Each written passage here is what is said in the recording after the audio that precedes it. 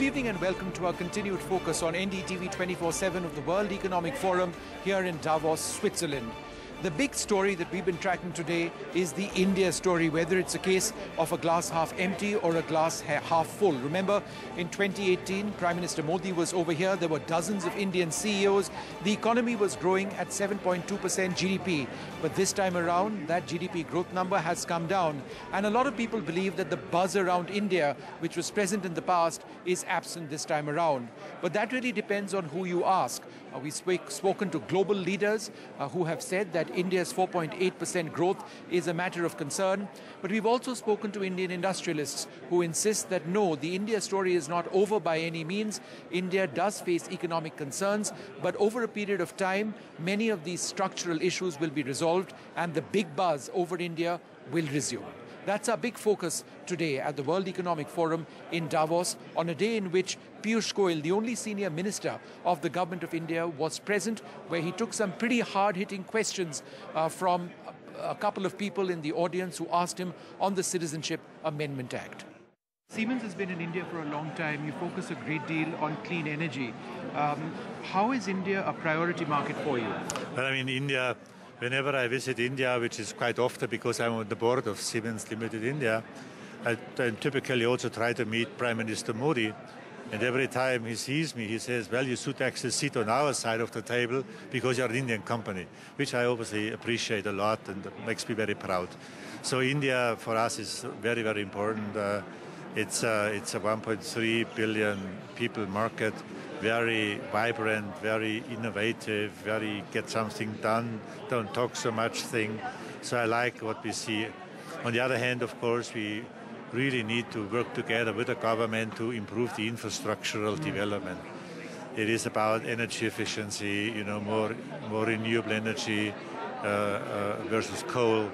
It's more about moving people and goods efficiently. Mobility infrastructure is very relevant. And implementing the fourth generation of manufacturing, which is pretty cool because in India we have so much software capabilities. So if you bring the hardware and the software together, it's a perfect match. So very, very interesting market, very committed to it. So I really like what I see. But again, we need to go together and push the infrastructural development, the efficiency quicker, higher. Sure. Just one more question. It's sort of related. The Indian economy, the IMF projecting its growth at 4.8%. The global growth has been impacted because of the India story. And then there are protests also which are taking place in India. Are you worried going forward? Well, I mean, there would be a lot of countries in the world who would die for having 4.8%. Firstly. Now, obviously, I realize that in a developing economy like India, 4.8% are no good. I think the latest numbers are better. No, it's 4.8 according to the IMF as of day for the year. Yesterday. 2019, 2020. Oh, yeah, no, that one I know, but for the quarter, it seems that maybe we have been cutting the corner. So what I'm trying to say is, less than 5% for a developing economy like India is no good. So I believe the government is well advised to look at where would the stimulus be best invested in order to stabilize growth. Because it's about jobs, it's about developing further, and that's why I believe, bringing people into jobs is very relevant. The big focus of the World Economic Forum this year in Davos, Switzerland, has been about the environment, about sustainable development, about climate change. One of the companies in India which has been working very, very closely with that is Renew Power. Sumant Sinha with us. You are the largest renewable energy company in India at this stage. It's a particularly significant WEF for you, right? Given the fact that you have worked so hard at achieving what you have in the country. I think that the whole dialogue and conversation around climate change has been pretty, I would say, active for the last several years. I think this year again, the World Economic Forum is trying to use their good offices or their bully pulpit, as it were, to try to take the conversation about climate change forward. They've got some pretty interesting people here. I mean, Greta Thunberg was here as well, as you know. And I think the whole purpose is to highlight to all the people assembled here that this is an important issue. And keep in mind one very important thing, that there are lots of large corporates here, and I think they are the ones that have to really act significantly to address this whole issue. I think countries, as much as you would like and as much as the Paris Climate Accord promised a lot, unfortunately are not delivering what they need to. So I think civil society, large corporates, small corporates, all have to step up to really make this conversation, turn this conversation into actual reality on the ground. I think that's really where the big delta now lies. You know, in terms of what you are doing in renewable energy, whether it's solar energy or whether it's windmills, how has that had a sizable impact on India's power generation? It's becoming sizable now. Today, renewable energy accounts for about 10% of India's total power generation, and that has happened in a very short period of time, literally in the last 5 to 7 years. Today, our company generates 1% of India's total electricity production, and through doing it through clean sources, we help mitigate 0.5% of India's total carbon emissions. And that's what our company is doing, right? So if you add up the whole sector, and if you look at the growth that is there in the sector in the near term going forward, I think renewable energy will play a very, very significant role in curbing India's carbon emissions and in meeting our Paris commitments on reducing the carbon intensity of our GDP down by 30-35%. And India's done well as far as our international mandates are, statements are as far as renewable energy is concerned. So that's one positive that we have, isn't it? We are actually meeting our targets. No, look, I think this government has been very proactive. I think we could have taken the view that, look, this problem is not caused by us. Why should we have to be the ones finding the solution? We have our own development path to follow and we should not be curbed in any way. But I think this government 5-6 years ago, when renewables are still more expensive than thermal, took a very, very positive decision of saying, look, we are going to do our bit. Why? Because India does have a vulnerable population. You know, we will be particularly hard hit due to climate change issues. And therefore, we have to do whatever we can to, in fact, propel other nations also down the right path on climate issues. Now, renewable energy has become so much cheaper because of technology improvements than any other form of energy. So going down the right path has become a lot easier now. And I think I must commend the Indian government for having taken this view several years ago. Yep. If you look at the macro picture about India and the state of the economy, 4.8% is what the IMF has now said. And the bulk of the globe's growth has been affected adversely by India. So, I mean, it's a question I've been asking others as well. Is the India story essentially bust at this stage? No, I think that's a very pessimistic reading of the situation. I think the reality is that through a series of policy missteps, global slowdown and various other matters, India's economic growth has fallen, as we all know, from 8%, 8.2% down over the last 6 quarters to 4.8%, 4.5%. I think, you know, my sense is that we're kind of close to the bottom now. I think the signs are that we will start now growing slowly. But I think there are some fundamental systemic issues that need to be dealt with by the government. I think the financial sector is still broken, and if that sector is not revived, we will not have faster economic growth. So I think that is one sector that has to be addressed. I think on the tax front, the government has done stuff, particularly on the corporate side, but there's still a lot that can be done vis-a-vis capital markets, vis-a-vis making investments easier, dividend distribution tax. So there's a lot of easing up that they can still do just on capital flows. Similarly, across every single sector, if you look at it, there are lots of things that need to be done. The government is doing them, it's doing them slowly, it's, you know, in some sectors it's faster, some it's less fast. I think those are issues that all need to be addressed. I think if that happens, there's no reason why our growth should not pick up back up to 7 to 8% in the very near term. But how? But by when? Because 2021 we're going to go above, just a little above 6% is what the IMF says. Yeah. Look, I think the fact is with the global economic growth at about 2.5 to 3%, you know, maybe 6% is not so bad. I agree with you that we're all used to 8%. The Indian economy, the Indian population, given where our rate of development is right now, or our level of development is, we need to grow as fast as we can. There is no question. But let's look at the real story on the ground. NBFC is faltering. The infrastructure sector desperately needs money. Where is that money going to come from? Unemployment numbers, some say they're exaggerated, others say that they're humongous at this stage. The auto sector in a definitive slowdown at this stage. We know as a fact that there are lakhs of people who've lost their jobs.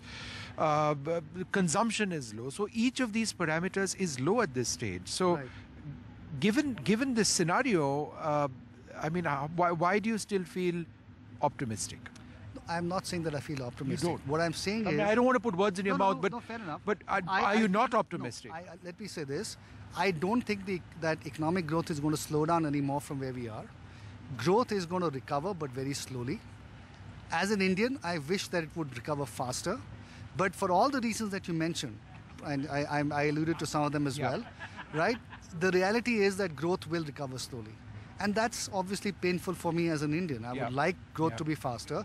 As a business person, I would like power demand to surge in line with growing GDP growth as well. But I think we have to accept the fact that we are in a certain environment. And I think as long as we can start reversing the tide of our slowdown, I think let's first achieve that. And then let's start focusing on growth going forward.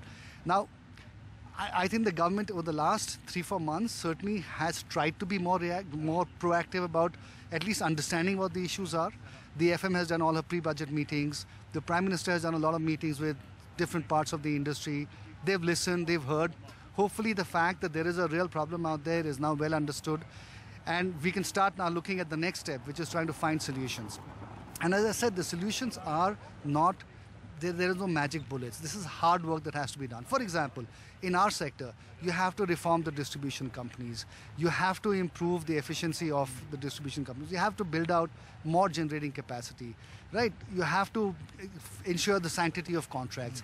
Those are things that don't require any big overarching reform process. It's just that the ministry has to do its job in a efficient, thorough, effective manner. And the whole politico-bureaucratic nexus has to do its job. Fundamentally, that's all that needs to happen.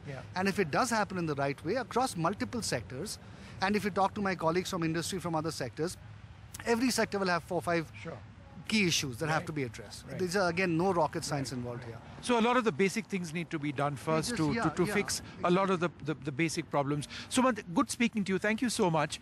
Well, there you have it, Sumant Sinha, somebody whose company has made a real effort and has made substantive gains as far as renewable power in this country, in our country, is concerned, and that's very much the focus this year. But also his views on what needs to be fixed urgently to get India's economic ship back on the right course.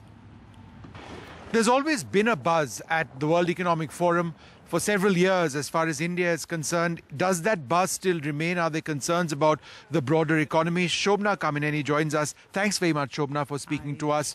It didn't start off very well for us, did it? 4.8% GDP growth is what the IMF projected. Is that a big concern for the international CEOs and others, who have an interest in India, that look, what's going to happen in the future? The same day that Geeta Gopinath spoke about that, actually I attended a FTI dinner and they released a resilience report. Can you believe that the world average is 42 out of 100 and India is top of the table at 60 out of 100? So the world is seeing, and this is a survey of 2,500 of global CEOs that actually say that.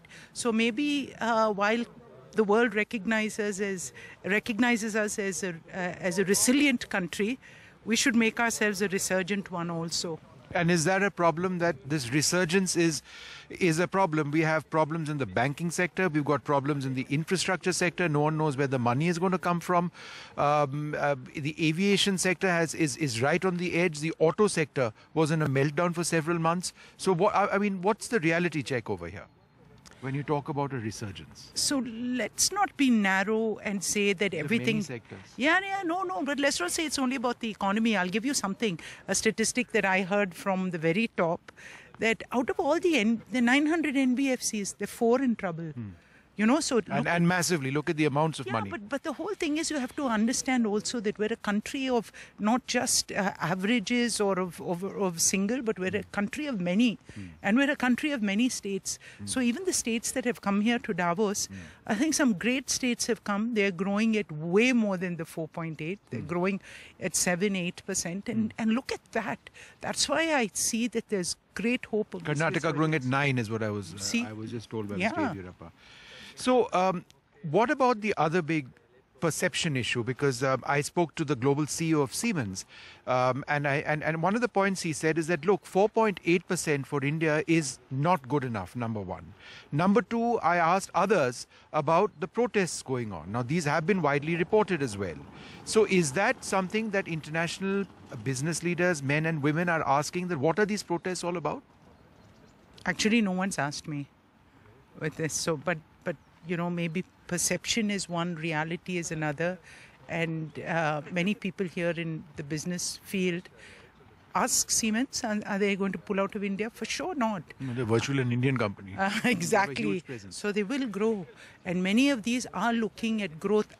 Here the bigger issues are China and the US. Yes. Donald Trump brought 400 people in his delegation. So these are the issues being spoken. India is a great alternative. So let's not, think that we're the end of the earth with this. We are we're an important player, and people will use us strategically as long as we behave rationally. That's important. And in terms of the India presence over here, now the number of CEOs is more or less the same as it's been in the past. But is there a decline in the buzz over India? Again, 400 Trump people, it should all be about America with that. No, we are concerned about us. I mean, we are insular in our thinking often. I actually felt this year there was less of a Chinese presence. I didn't see too much of China. What about our presence? I mean, our presence has always been, if you see the street, the promenade, lots of Indian companies. And of course the big Indian company, the big world companies that are run by Indian CEOs. So India makes an impact. You look at every single panel, there was someone. Of course, the conversations I think here are. Give it a break. This is definitely a white-dominated, program. So there will be more emphasis on. So nothing negative about India at all, despite everything that we see statistically. I mean, you did talk about resilience. It's all good. It's all positive. It's all happy. Maybe I met the right people.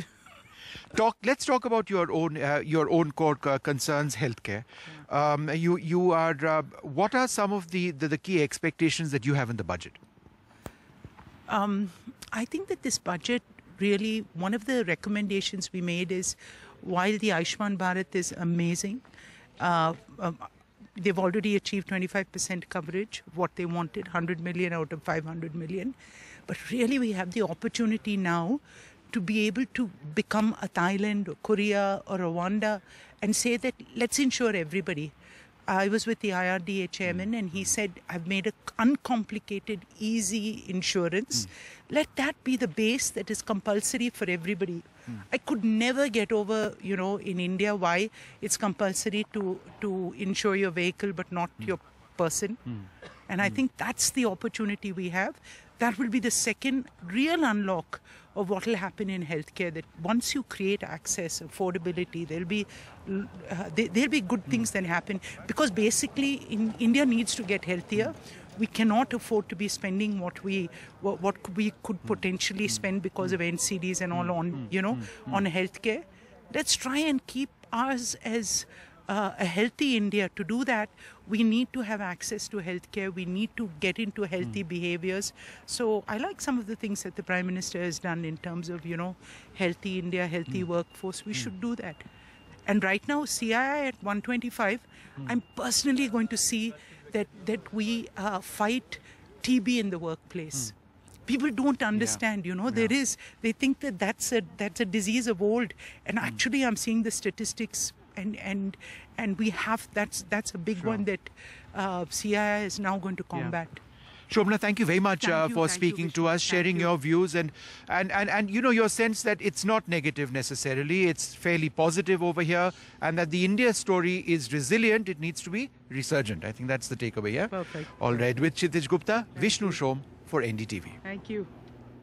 For years, several chief ministers have been coming to Davos as part of the India story, trying to promote business in their individual states. This year, it's no different. We're very happy to have with us Mr. B.S. Yediyurappa, the Chief Minister of Karnataka. Thank you, sir, very much for speaking to us. Overall, IMF has brought down India's growth to 4.8%. They say it'll be only till 2021 that we'll cross 6.2%. So, as you represent Karnataka, is that also a concern for you that the India story in Davos is not as strong as it once was? Sir, my home state, Karnataka, has a state GDP of $250 million and is growing at over 9%. So states such as Karnataka are here today at the World Economic Forum to meet with investors and industry to invite them to invest and grow their business in India.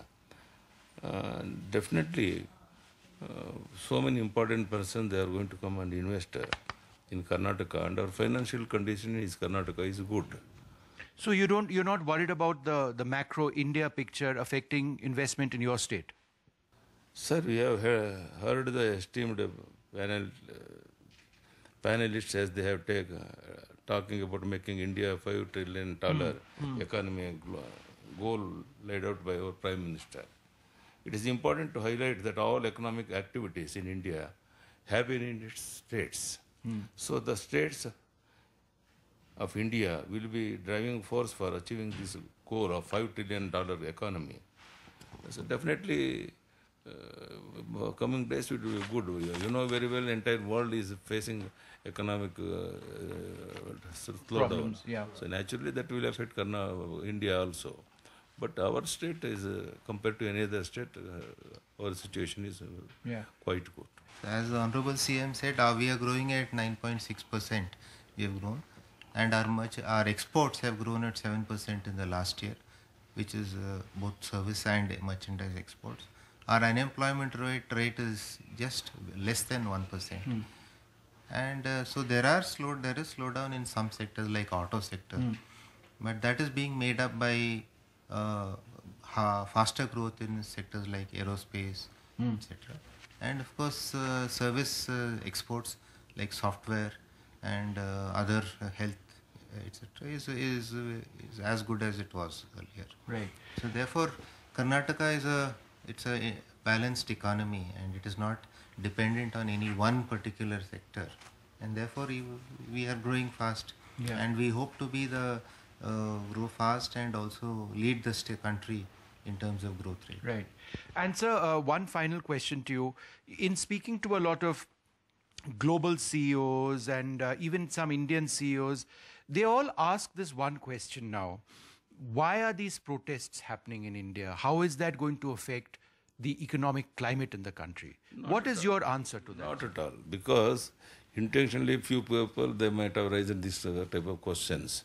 In fact, in important Muslim leaders meeting, I asked the straight question whether it will affect even a single Muslim community leader. I told them that I am going to take responsibility if it affect any individual Muslims. Then not at all. These are all cock and bull stories they have created. It will not affect at all. Because our Congress friends, they don't have any other issues. That's why Rahul and others, they are trying to make it very big, this issue. It will not affect at all. Even in the global meeting, also, that's what I was our asking. minister answered all their queries. Lulu Group yesterday, Mr. Yusuf Ali. Yeah. And so when a global investor says India has been great, but what are these protests are all about? What are the concerns? How would you answer them? No, I'm telling you, no, there is no such problem at all. Okay. Few people are raising this question because they don't have any other issues, particularly Congress friends. So people are answering them properly, and it will not affect at all. Well, it's time now for us to take a short break. There's a lot more coming up.